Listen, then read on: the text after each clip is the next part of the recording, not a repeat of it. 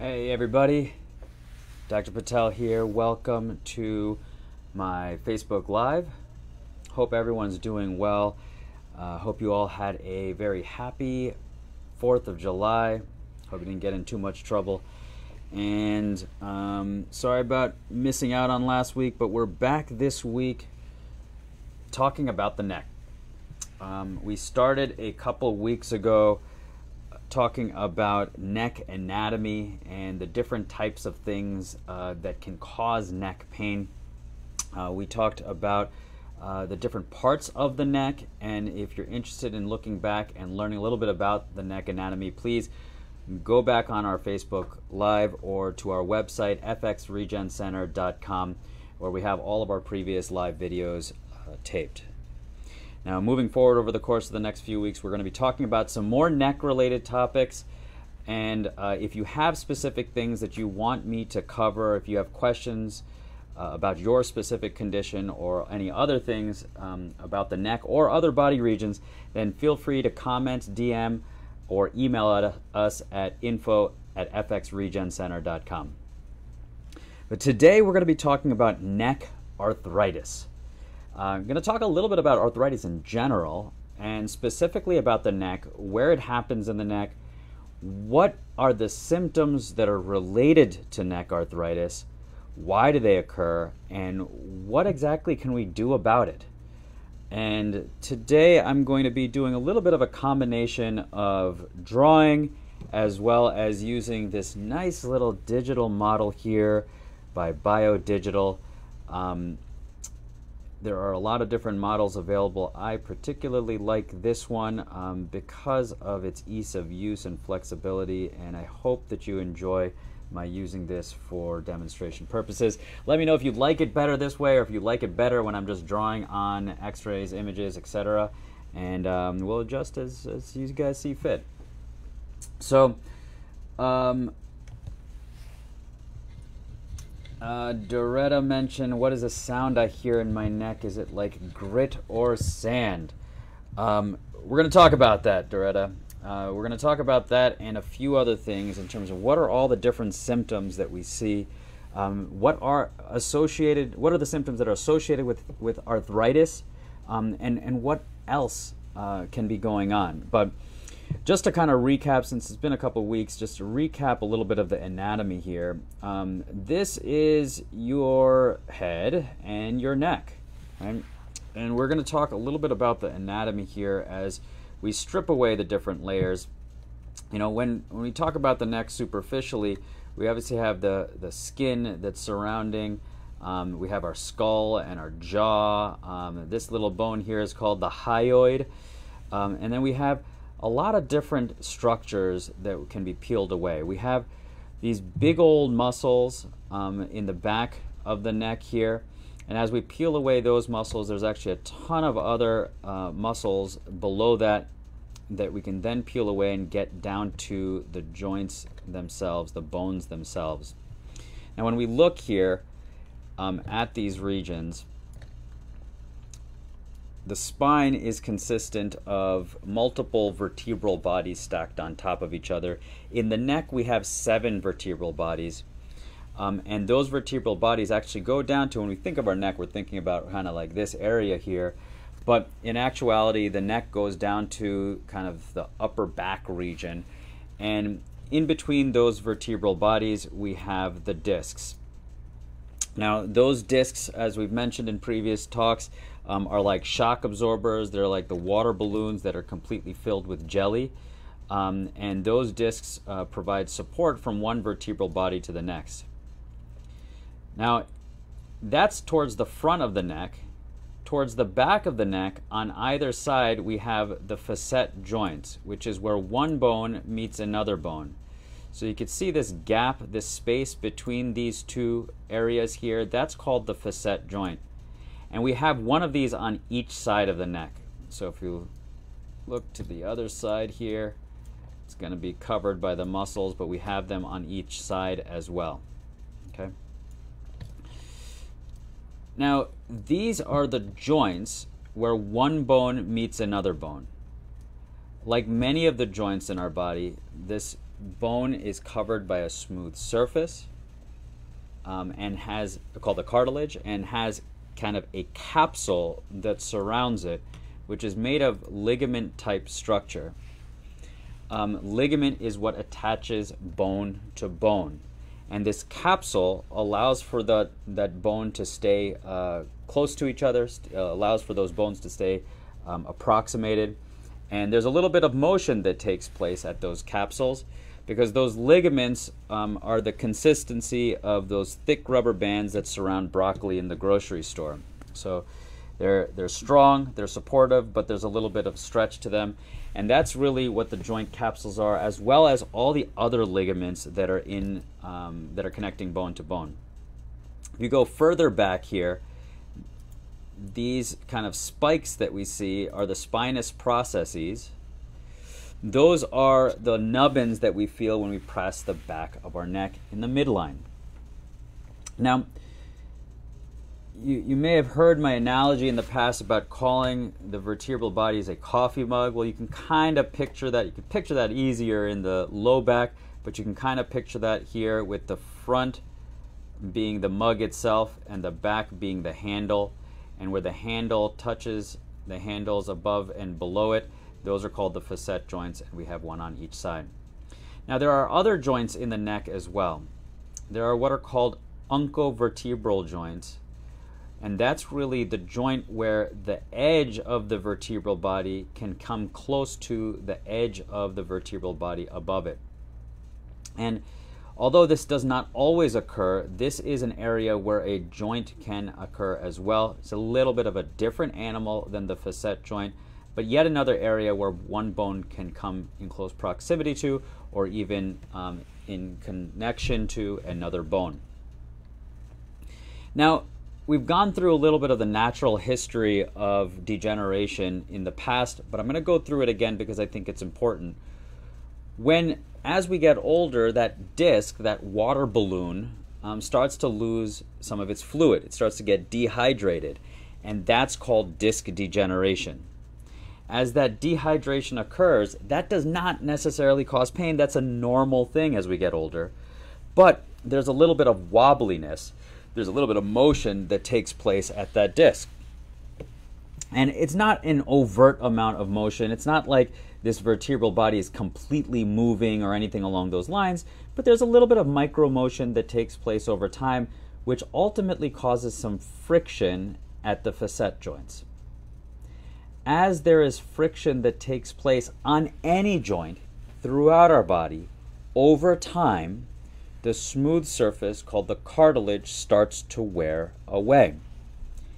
As that smooth surface starts to wear away, the bone underneath the cartilage starts to get a little rougher.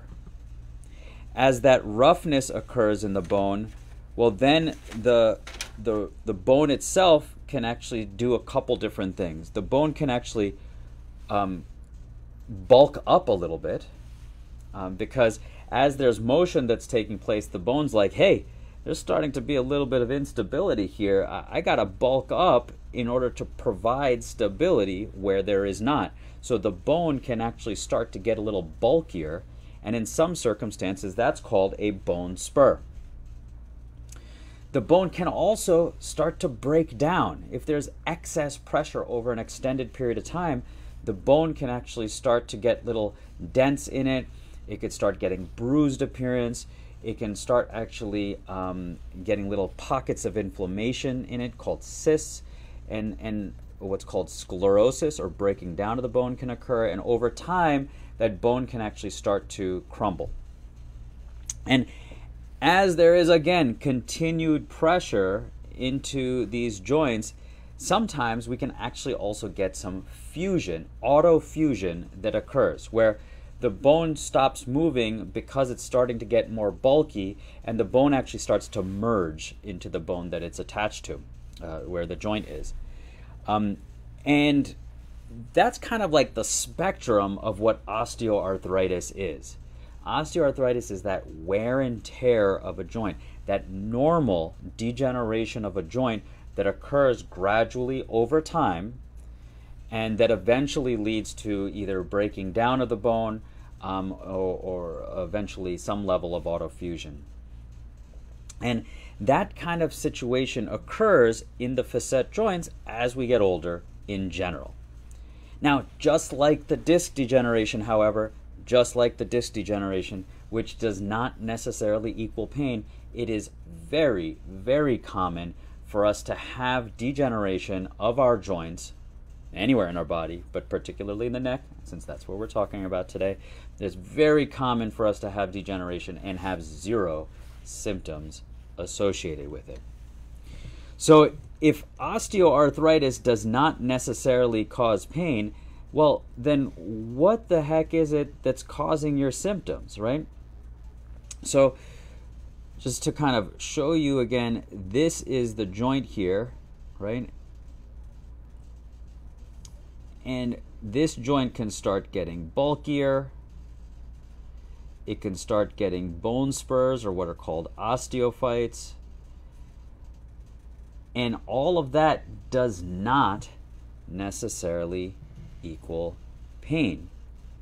So when that occurs, there's a few different things that come along with that. Number one, as any joint starts to degenerate, its local environment is not as healthy as a joint that has no degeneration.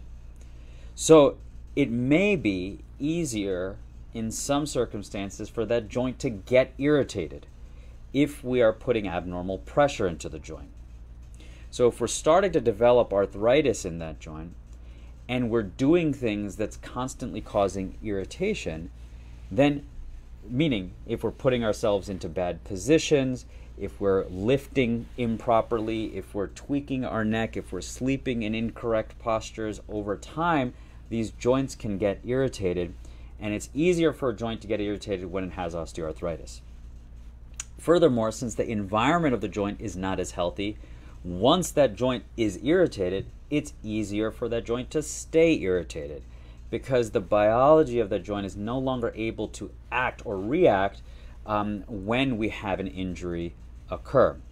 So to kind of backtrack on that thought process, and when you have an acute injury occur, that's like, you know, when you twist your ankle or you bang your knee or you get a cut, right?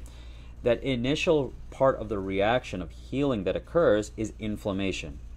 And inflammation is a good thing. It's all your body sending your blood platelets to the area to stop the bleeding of a cut, for example.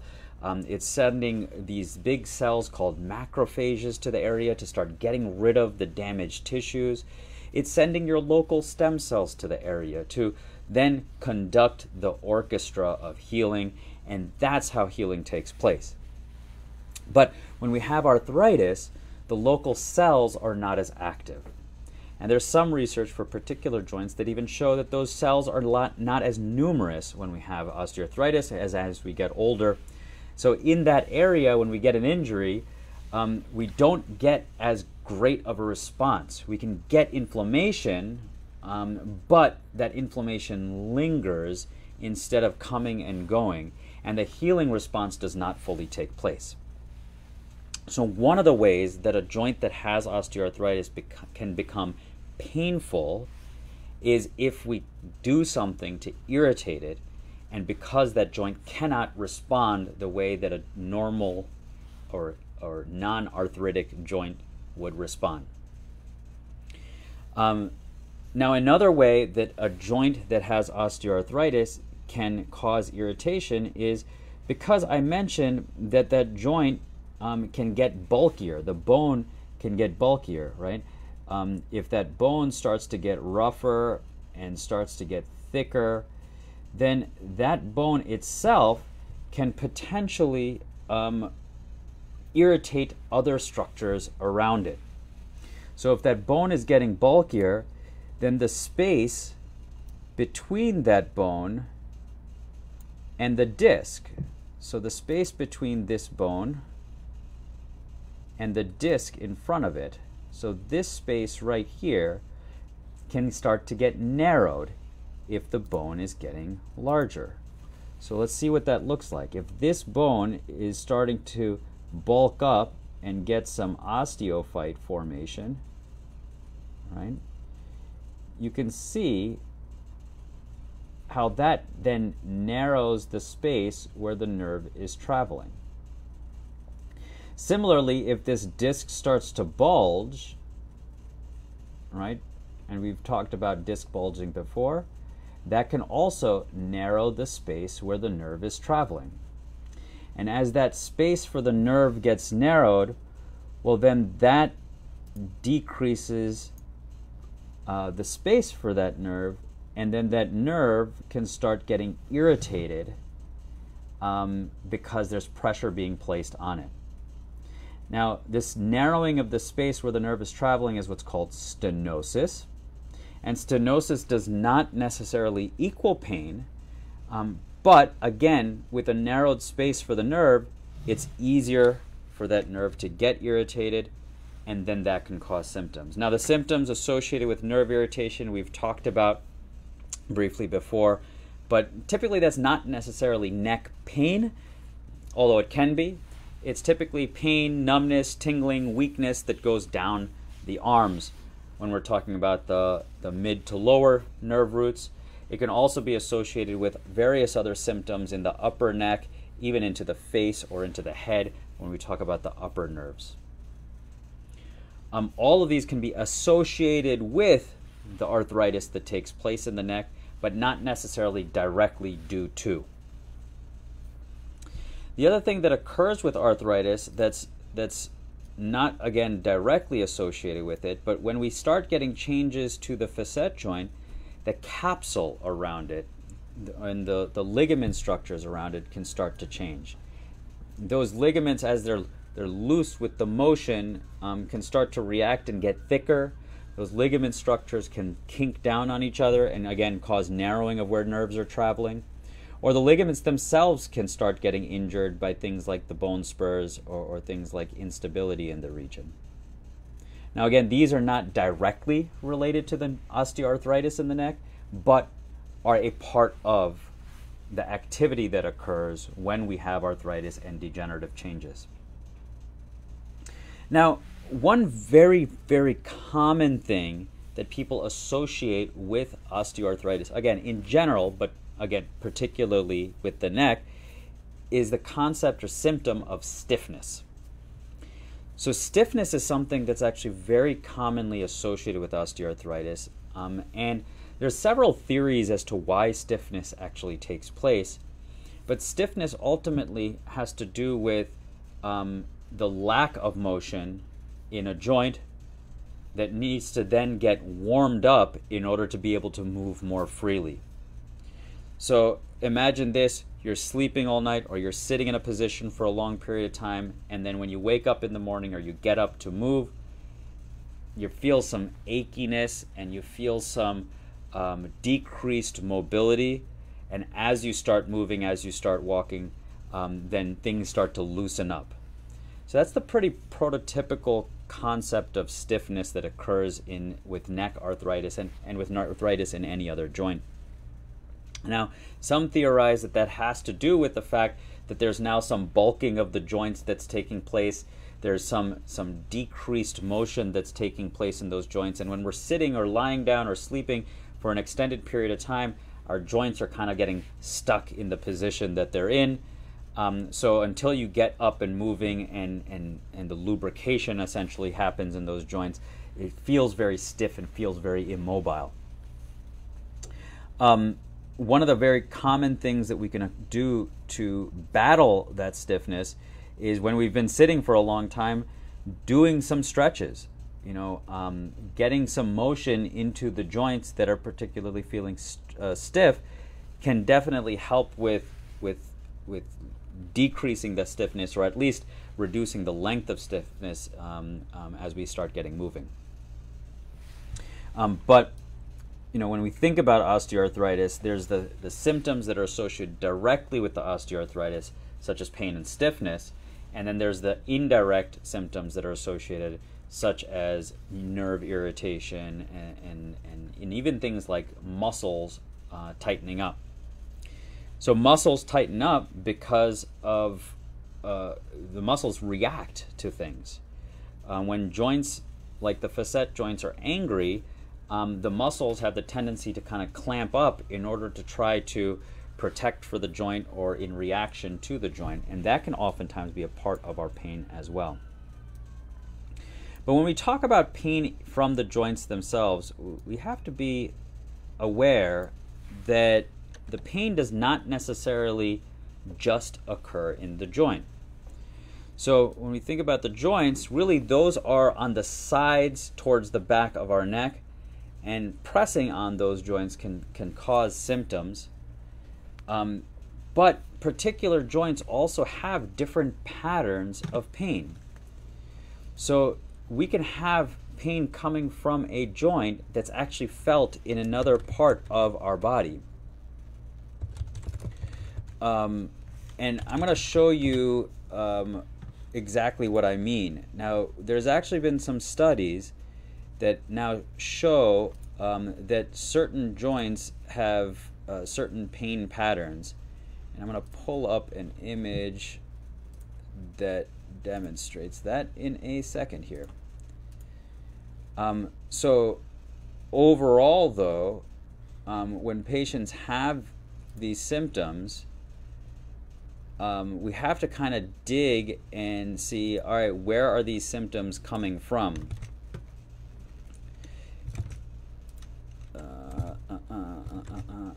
Here we go.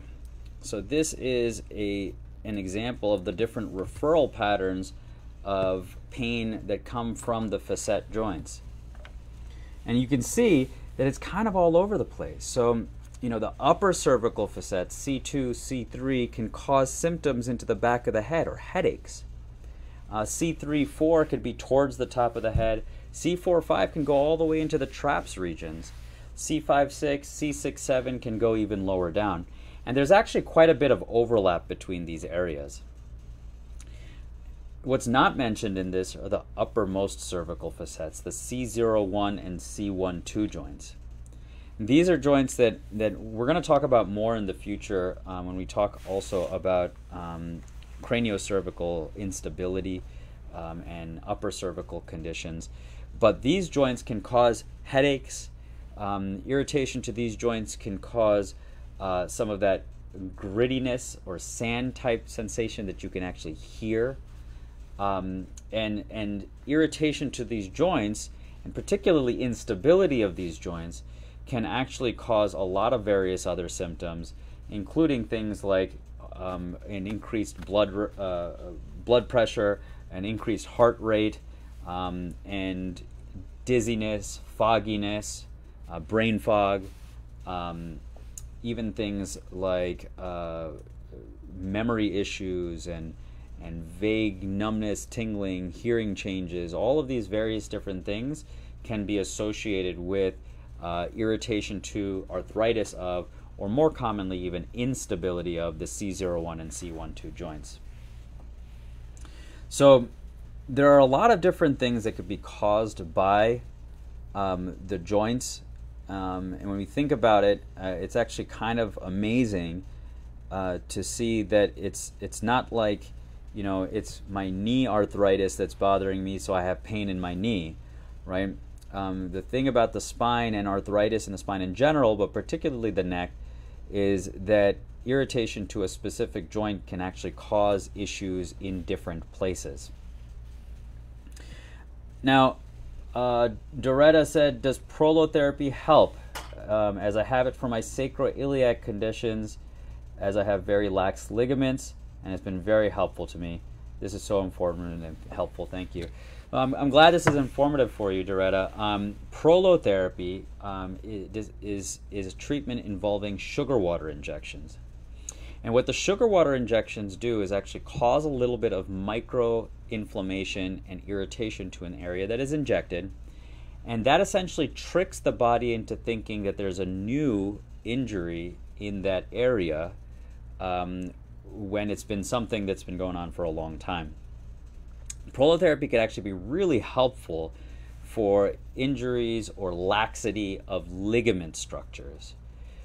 Really, really helpful at strengthening various ligament structures. So if you have hypermobility, or if you have an injury such as a whiplash that can cause injury to the ligaments of the neck, then prolotherapy can actually be really, really beneficial for that.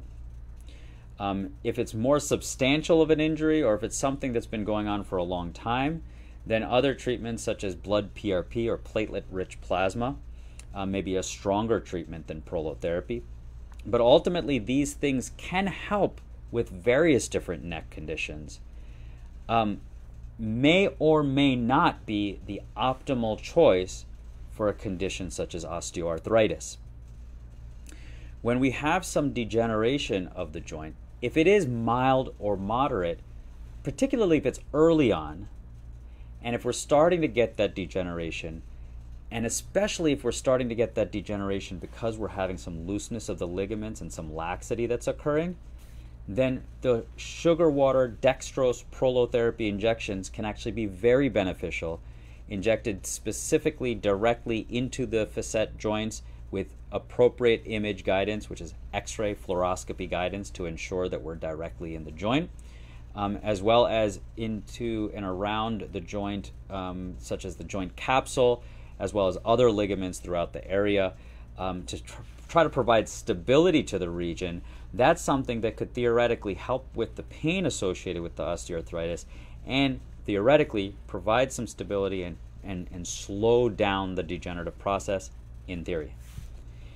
As the arthritis starts to get worse, though, things like when you're getting into the moderate category of osteoarthritis, then prolotherapy alone, it may take multiple sessions, but it might be more beneficial to address it with something stronger like PRP, platelet-rich plasma, which will help calm down the inflammation and have a little bit more of a robust reaction in terms of trying to wake up the biology of that joint.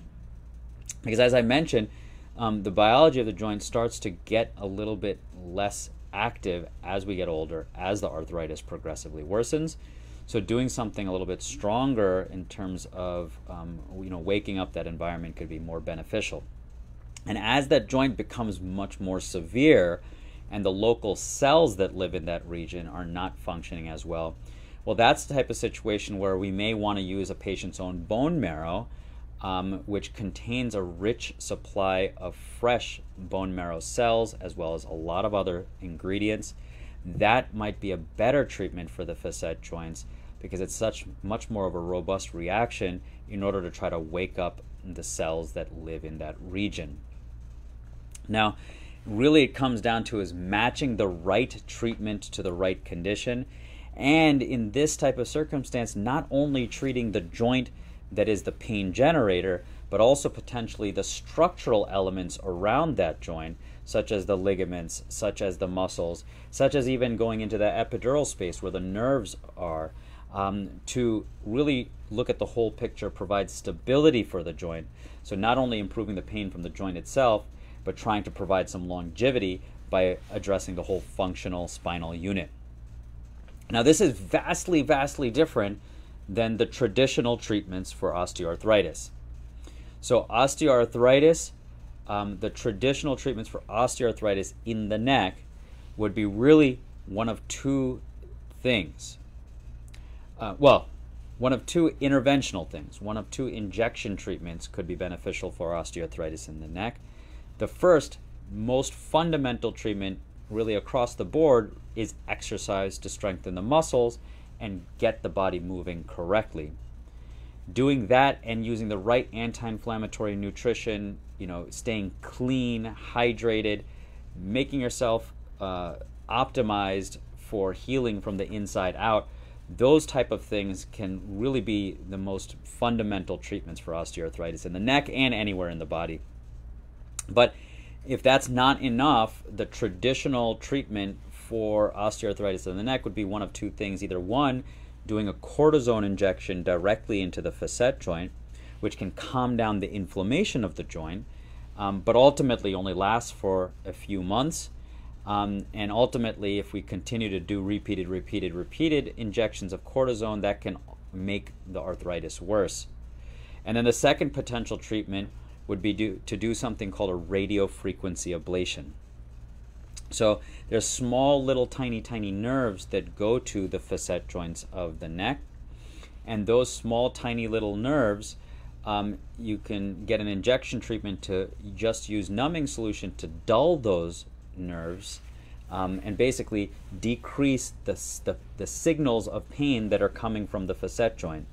And if that does successfully dull those pain signals and decrease pain, the follow-up procedure would be what's called a radiofrequency ablation, where they used a modified needle tip to burn or deactivate those tiny little nerves that go to the facet joints.